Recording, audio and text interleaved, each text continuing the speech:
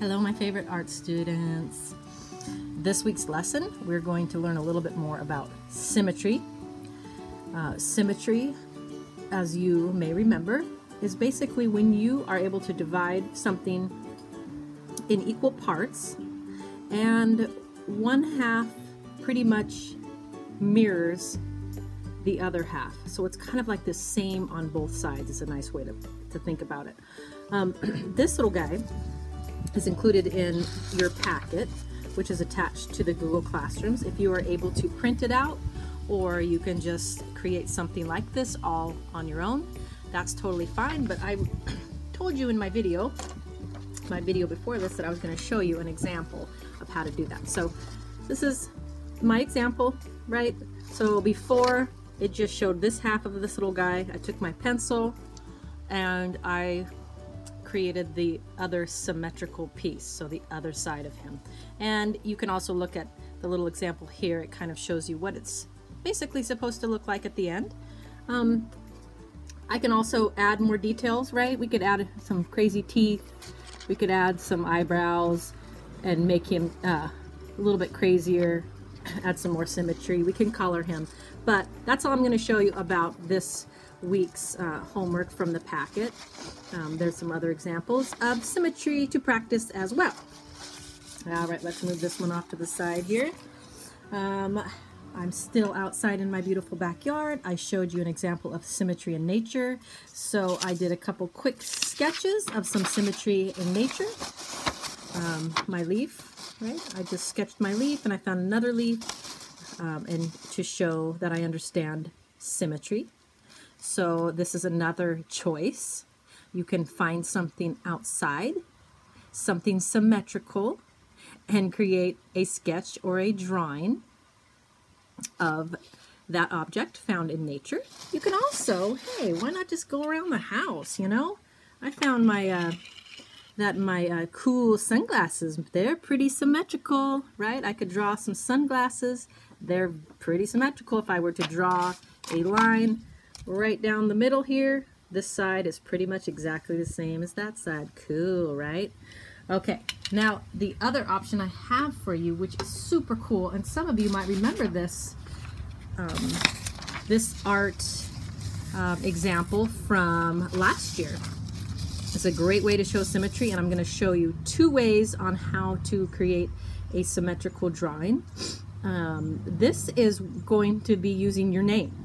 So I just have my regular piece of paper here. I'm going to fold it hot dog, which is like lengthwise, or taco fold we call it sometimes in class. I'm just going to fold it in half, okay? Now, I want you to notice the fold here, okay? So you're going to want the fold facing you when you write your name, because you're going to be writing your name on this bottom line, okay? So I'm going to put my piece of paper like this. The fold is here, and I'm going to write my name in pencil. I'm going to draw lightly first, just in case I mess up. I can erase, draw light until you know it's right. Now, if you know how to draw in, if you know how to write your name in cursive, this is super cool to do it like that, but you can also just print your name. I am just going to print my name. If you have a big brother or big sister who can help you write it in cursive, that's super cool. Have them help you out. But the only real rule we have here is you want to make it big. So you're going to write your name, right? You're going to write your name big. So you're going to try to fill up this whole space with your name. Even if your name is short, right? Try to make it big. And your letters have to touch this bottom fold, right? The letters are going to touch that bottom line, that bottom fold. Now, if you have a letter that is like a J that goes down below the line, just draw it so a little bit higher so it touches the line. So you're not going to have any letter parts going down below. Now, some of you already know, but my first name is Rebecca. And it's kind of a long name, And I don't have any letters that go below the line, so it's going to be kind of easy peasy for me. So I'm going to write my name in print. That means just normal, right? I'm not going to write it in cursive, but I'm going to write it big. And I'm drawing a little bit darker than you should probably the first time, just so you can see what I'm doing. So I'm hitting the bottom line here. I'm going to have my letters be kind of close together, and they're going to hit the bottom line. You can also have your mom or dad help you out with this, or grandma, or big sister, big brother, or little sister, or little brother. Hey, some of you have pretty tricky little sisters and little brothers. But I'm writing my name large. I'm hitting the bottom fold with my letters, and I'm trying to take up most of the space. I got a little bit of space over here by my H, so I'm going to do a little twirl, so fancy, at the end of my H. That's how you spell my name, Rebecca. Okay? Now, I want to basically create this exact same lettering on the other side of my paper, and there's a couple ways I'm going to show you how to do that. Okay? The first way is kind of cool. It takes a little bit of time, but it's pretty fun. So now that I have my letters, I'm satisfied with them, I'm happy with them. I'm going to take my pencil again, and I'm just going to draw a little bit harder. I'm going to try to push as hard as I can with this pencil. So I'm just tracing the same letters, but this time I'm really pushing my pencil. It's okay if it's not perfect. Just try your best. I'm really pushing the lead into the paper to make these letters dark, and you'll see why I'm doing that in just a second. So I'm pushing those letters really hard with my pencil. Okay, now this is kind of a tricky part, so pay attention. I'm going to open up my paper. There's my name, and basically, just so you know what I'm going to try to do, I want to do the exact same thing on this side, but I want it to be pretty exact, pretty symmetrical. So I'm going to unfold my paper and then fold it back. Watch this. Hot dog, but the opposite way. So now my name's on the inside. So I'll show you that again. It was like this. I unfolded and folded it back this way. So it's like I'm covering my name up. Now, the next step involves some kind of object where you can rub. You're going to be rubbing your name. If you have a Sharpie or something at home, it's a little windy out here. Woo! This can work. So I have a Sharpie. I can show you how to do it with a Sharpie. Also, I just found this random clip, and it's kind of got a nice soft plastic side. This can work also. So if you have a Sharpie, you can just take your Sharpie and just rub it over your art. And I can kind of see actually through my art, but basically I just want to make sure I'm rubbing on the pencil lines that are already there. And I'll show you, it's pretty cool.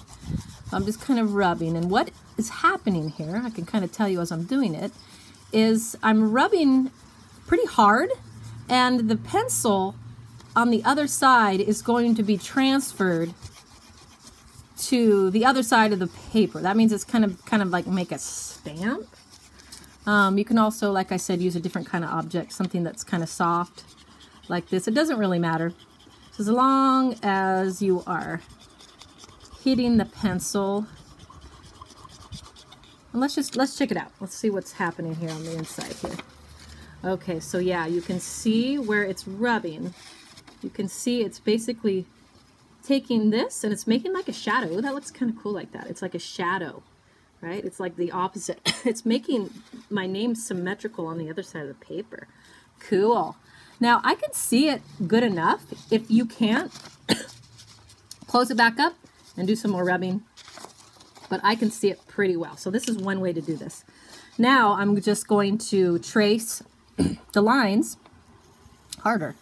So I see the lines, and you can see that, excuse me, that my lines are matching right here on this crease, on the fold. They're coming right down to the other side.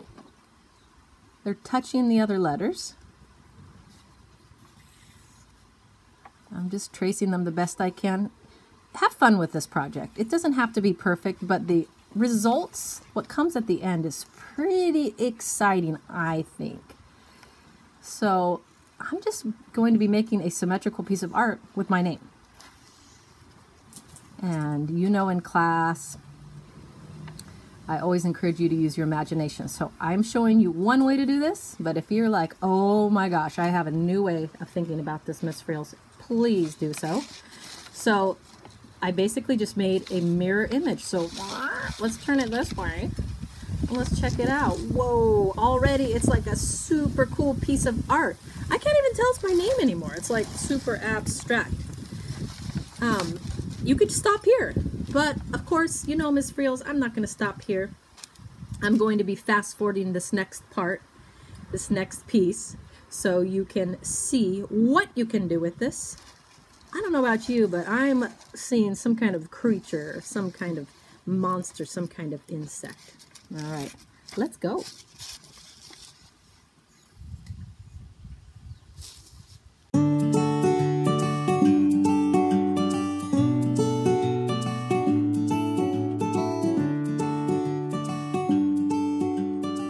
Okay, the other way you can do this symmetrical art project using symmetry is by using a window.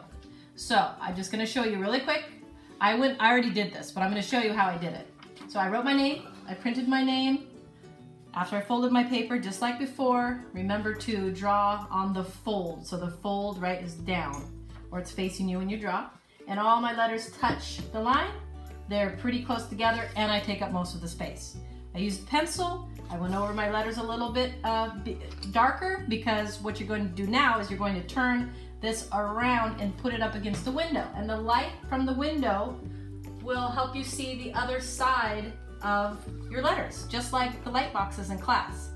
So I went ahead and traced the lines. This is my name. It's just backwards, so it's kind of weird. So I traced all my lines in pencil all the way to the very end. And then I open it up, and there is my piece of art, my symmetrical piece of art. And I can create something this way, or I could turn it around and create something this way. Just depends on what you see in your own art. I can't wait to see what you guys come up with. Remember to post on the Google Classroom if you can. And I'll see you next time. Bye!